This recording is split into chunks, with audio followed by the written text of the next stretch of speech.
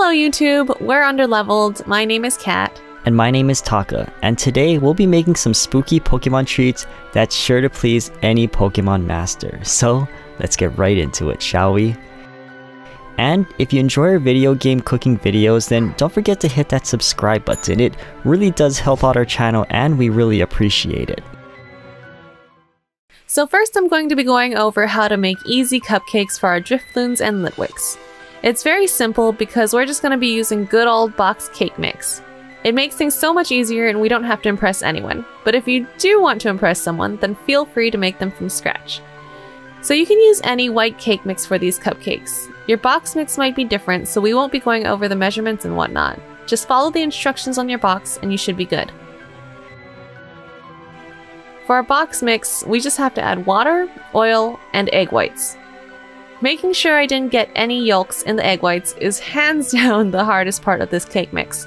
So from here on, it's smooth sailing. Then I just mix it all together. You don't want to overmix it, just make sure you get most of the lumps out. This is a great way to work out your arms. Don't skip arm day. Once it's mixed well, I split the batter in half. One half will be for the purple Drifloons, so let's color it now.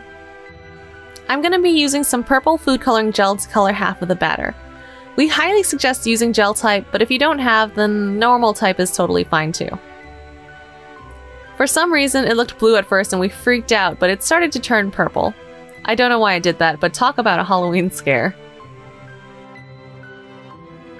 Next, we're going to place our cupcake wrappers into our pan and scoop an even amount of purple and white batter into each cup.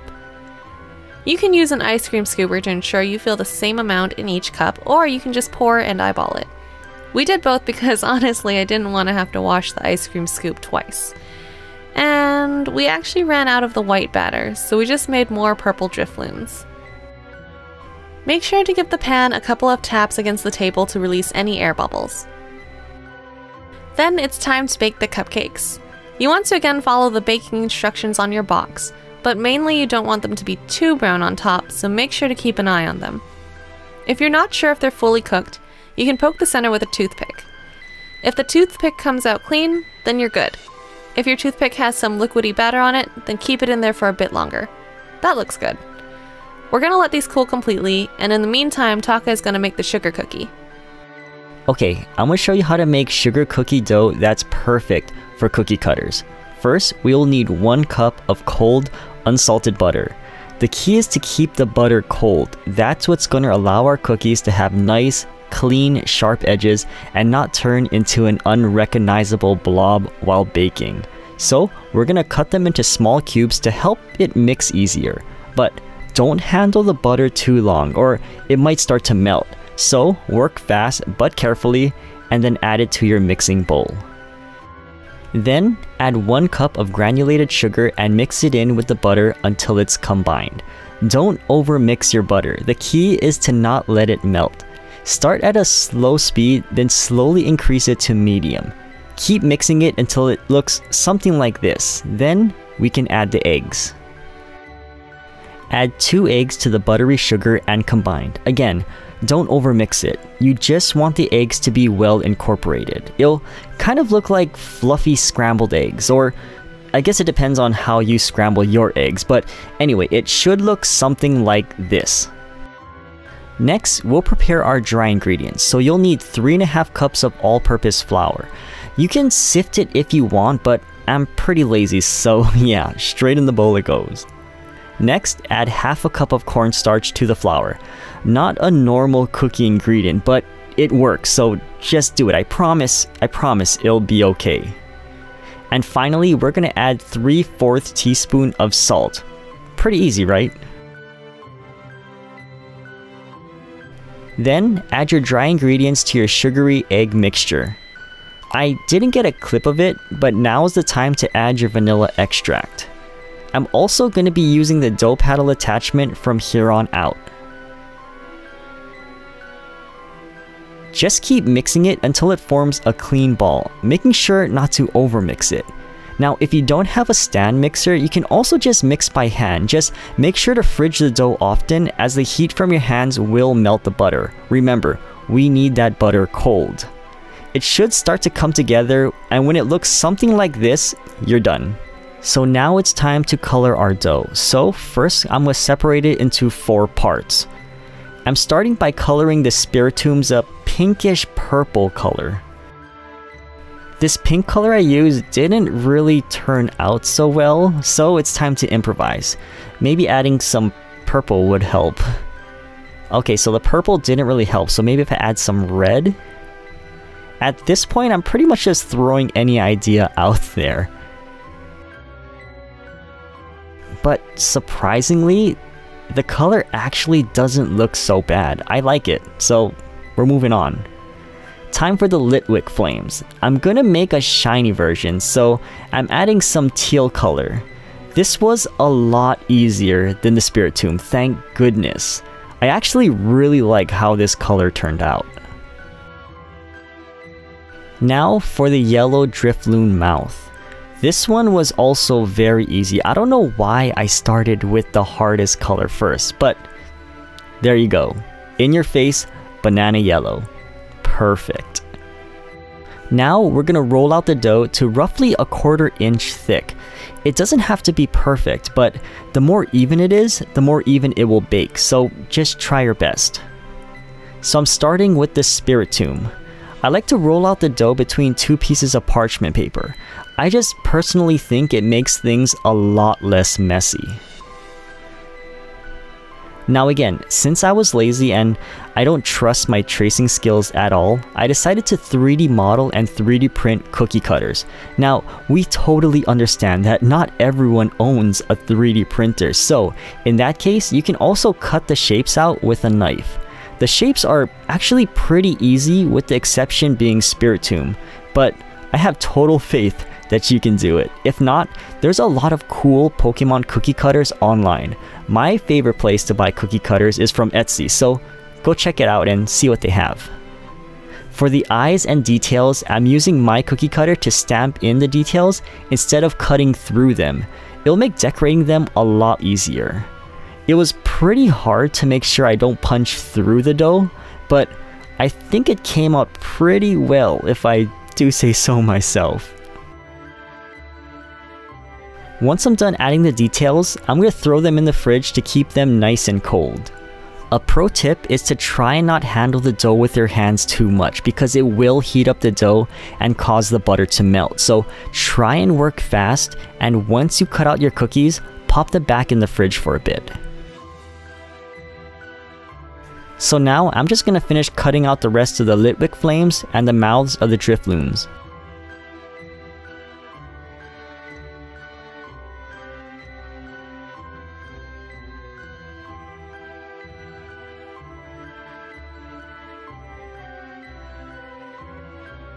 Then it's time to bake the cookies. So place your cold cookies into the oven at 375 degrees Fahrenheit for about 5 to 10 minutes, but check them occasionally to make sure they don't overcook.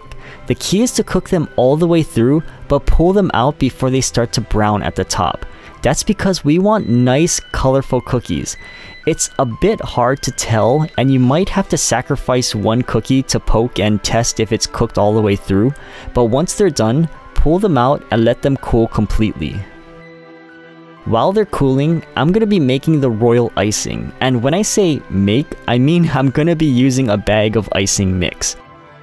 We were going to make royal icing, but thanks to Kat's sister, she gave us this royal icing mix that she got off Amazon. The link to it will be in the description down below. But you can make royal icing if you want, or use store-bought royal icing. It's totally up to you. We really like this royal icing mix because all you need is to mix in water. You can also make the icing thinner or thicker depending on how much water you add. Next, we split the icing into 3 parts and mix in our food coloring for the spiritomb, Litwick flames, and the Drifloon eyes. I have to make sure that it tastes good, and it does. This royal icing is not overly sweet, which is really nice.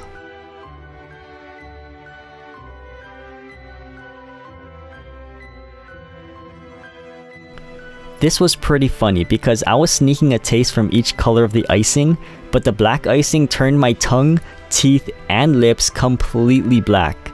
Kat thought it was so hilarious, and you can see the moment of instant regret. But it tastes good, so I regret nothing. Then we scoop them into Ziploc bags and cut the tip off the corner to make a simple piping bag. Now I'm gonna hand them off to Kat to decorate because she's a lot better at it than I am. I'm gonna start with the Drifloons. I place a small dot of icing for the eyes, and then I spread them out into oval shapes with a toothpick. Don't put too much icing as the rounded top will cause the icing to drip down. Then a dab of icing to hold the mouth in place.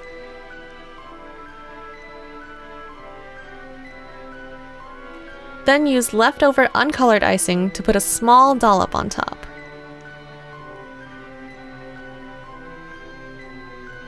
Done! Look how cute!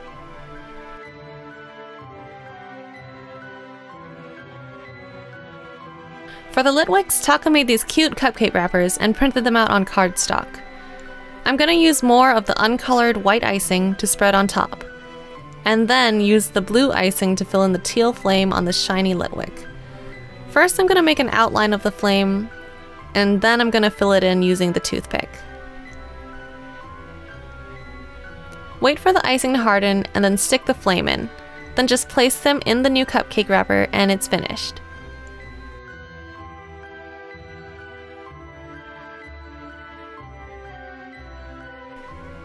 Finally, saving the hardest for last, I carefully pipe in the green icing, making sure not to go too far to the edge.